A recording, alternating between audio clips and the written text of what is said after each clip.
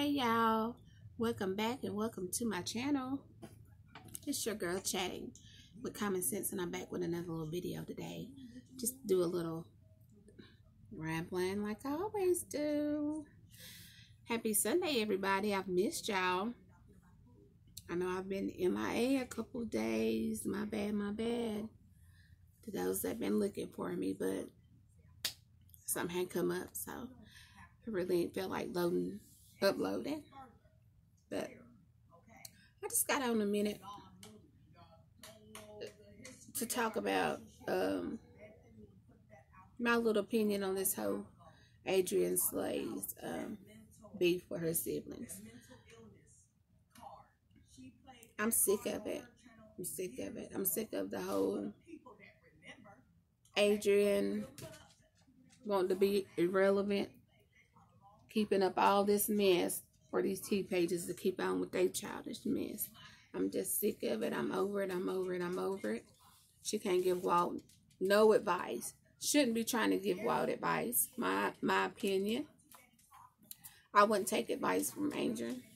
I could be looking outside myself and see the rain falling and her tell me it was raining, and I wouldn't believe her. Nothing comes out her mouth, in my opinion, is sincere, because she'll say something so nice and turn right around and cuss you out about it. Tell you something's coming from a loving place, knowing good well ain't no love in her heart nowhere for nobody, not even herself. She's a very, very unhappy person. That's why she has nothing better to do than try to just keep all this stuff going with her siblings. You know what I mean? And I think my opinion of it all, I might not know the whole story of it, but really, to Walt, Adrian was a stranger from videos that I can remember. Like, he wasn't interested in meeting or having nothing to do with her anyway, because of how she had done Beloved before. But Beloved forgave her, only for her to do the same thing again. So I wouldn't deal with Adrian. I would love Adrian because God commands us to love, not even because she was my sister. You know what I mean? They just share the same daddy. That's all. They don't have that type of bond with that girl. You know, she cut from a different cloth, as they say. She's cut from a totally different cloth. And she's very unhappy with herself.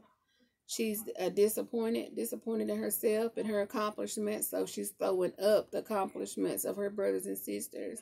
It's kind of like a reverse psychology type situation to me. Adrian does that a lot. She does reverse psychology, and she's a very narcissist. Like, everything has to be about her. She might admit to some of her fault, you know. And as far as being on Nisha's side, you know, I don't remember really talking too bad about her, but she said her little stuff. But she must not remember where Nisha said she went to Adrian's house with Walt, but she didn't want to go in because she knew how messy Adrian was. So who? Shade. Go Nisha. She knows Adrian's full of shit. Excuse my language, but for real. The storyline's old. Everybody's playing, which is natural because everybody's wanting their coin. Falling in Adrian's trap, she just keep on throwing that line out there. If you fish, she throwing that lure out there. And everybody taking the bait. So she can keep her little chick rolling, and it's making her relevant. Everybody stop making her relevant. And to me, in my opinion, anybody who goes along with that shenanigans, that demon that I had said today, right now, when this video goes off, I will not be watching Adrian. I will not be watching no videos associated with Adrian at all, because there is a spirit, a deep, dark spirit attached to this woman. I felt it when I watched that video the other night when she was talking about it. Just to look in her eyes and her voice, everybody better. Yeah, God gives a spirit of discernment, but hey, the junk is real. I know I'm rambling and talking fast and all over the place, but I'm trying to hurry so I can cut it off before she goes into her. Because when she was over it, and then she just kept coming back saying different things. She just sitting there just pondering on it, on why, girl, you missing. You do your mama like that? Like, I have no rap for you without no respect for anybody. No matter what kind of relationship you have with your mother. You could have the worst mother in the world and the worst relationship in the world. That's still between you and your mother. You don't get on a public platform or nowhere and talk about stuff like that. And then get mad when people voice their opinion on that. Telling you wrong, they right, they this, they that. Because Adrian, obviously, duh. If you ain't got it by now, Adrian, they don't give a damn about you, sis. Period. Period. Oh, Mary Had a Little Lamb. Bethany and Walt don't give a damn about you or your opinion. It's nothing. You doing all this for views. You're not doing it to get no closer to your siblings. It's not going to, it can't be nobody but God. You know what I mean? And you really, really, they say, don't call her crazy. Don't call her troubled. We all crazy. We all troubled. It's that you use crazy in different terms. Crazy like cuckoo for Cocoa Puffs. Crazy, Adrian crazy. Who, there's crazier people in the world, you know. She's telling Walt, be careful messing with women. How she is playing with their feelings. She do the same thing. Not only that, she'll disrespect him in his face, call him out his name and everything. Niggas will whoop you nowadays. They will whoop a woman. So, she needs to follow her own advice. What she really talking to herself, she's giving herself her own pep talk, but she's taking it out on Bethany and Walt, if that makes any sense. She's very envious of him.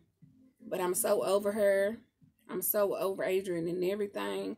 The whole storyline with all three of them is just old. Everybody's just living their life, but she keeps it. Now, Adrian's the gift that keeps on giving because y'all don't got nothing else on nobody else anymore. So, then she's talking about doing an interview with Billy Phil and her brother. So, can't wait to hear that because she already threw a little shade, like as if, the delivery of it, as if that was going to be something with her and Nate again. Something just to keep shit going so she can keep her check going. All for $1. Put him in a bag, throw him under the bus, and just roll over and back up, hit him again. I don't need a sister like that. It can be my mama, my daddy, my whoever. I'm loving you from a distance, baby. I want you around me. You can keep that. That energy, give me my peace. And I couldn't have peace around nothing like that right there. Would keep me out of character. Something like Adrian would keep me out of character at all times. Not going to miss having fooling with a spirit like that. Not me. But anyway, I'm cooking. I'm going to come back on later and probably eat a little something with y'all. Rap a little more. Oh, and before I go, Miss Lynn, Kicking It with Lynn. I hope yesterday was the best day ever. I hope you had the best birthday. I know you did. I meant to get on last night and give you another birthday shout out and tell you that I love you, love you, love you. And thank you for always supporting me and commenting me. And that really keeps me motivated. I know I've been slipping a few days, but your girl's back. And again, I hope you had a very, very blessed birthday. And you got all the money and had all the good drinks you wanted. All right, y'all. It's your girl chatting with Common Sense. Make sure you like, share, comment, ring that notification bell so you know when I'm going live. Well, you know, make another post or however it is I'm supposed to say it. And until next time, if nobody's told you they love you today, this girl does, and there's nothing you can do about it. Later.